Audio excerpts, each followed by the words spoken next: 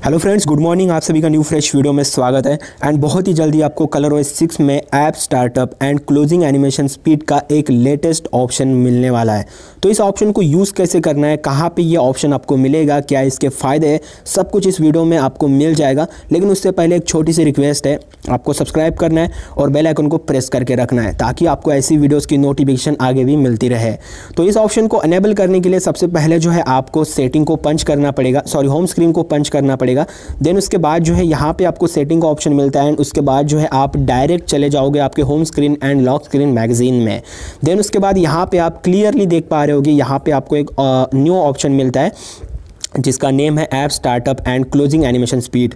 Then इसके बाद आपको यहाँ पे टच करने के बाद जो है यहाँ पे आपको 3 ऑप्शन मिलेंगे, फास्ट, नॉर्मल एंड स्लो, जिसमें से आप अपने मुताबिक जो चाहे वो रख सकते हो। तो फ्रेंड्स, जो ये ऑप्शन है वो काम कैसे करता है, देखिए मैं आपको सिंपल तरीके से बताने की कोशिश करता हूँ। अभी आप फिलहाल चेक करोगे तो यहाँ पे जो आपको ऐप एनिमेशन स्पीड मिलती है वो नॉर्मल मिलती है। अगर आप किसी भी ऐप को ओपन करके देखोगे तो आपको जो स्पीड मिलेंगी वो नॉर्मल स्पीड मिलेंगी।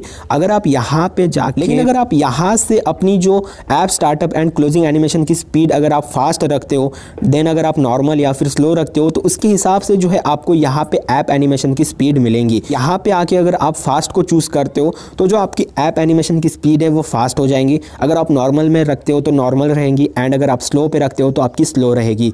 तो जो ये ऑप्शन है वो कुछ इस तरीके से काम करेगा आपके डिवाइस में। तो काफ़ी अच्छा है भाई। जिनका फ़ोन लैग होता है, जिनके फ़ोन में हमेशा जो है लैगिंग का इशू चलते रहता है, वो जो है इसे फास्ट पे रख सकते हैं एंड जिन्हें नॉर्मल रखना है वो नॉर्मल भी रख सकते हैं। दोस्तों, जो ये न्यू ऑप्शन है ना वो मेरे C1 में अवेलेबल नहीं है। मैंने अच्छी तरीके से अपने डिवाइस को चेक किया है एंड चेक करने के बाद जो है रिजल्ट कुछ ऐसा मिला कि जो ये ऑप्शन है वो मुझे कहीं पर भी नहीं मिला।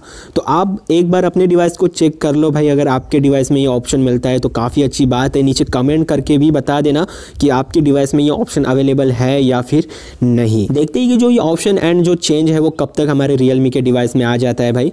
बस इतना ही था आप लोगों को बता। और कुछ मुझे और अपडेट या फिर कुछ इसके अगेंस्ट न्यूज़ मिलती है तो मैं आपको ज़रूर वीडियो बना के दूंगा भाई। एंड सब्सक्राइब करके रख देना ताकि आपको वीडियोस की नोटिफिकेशन मिलती रहे। सब्सक्राइब ज़रूर करना भाई, बहुत ही ज़्यादा ज़रूरी है। मिलता हूँ मैं आपको अगली वीडियो में, तब तक के लिए good day, take care, bye bye.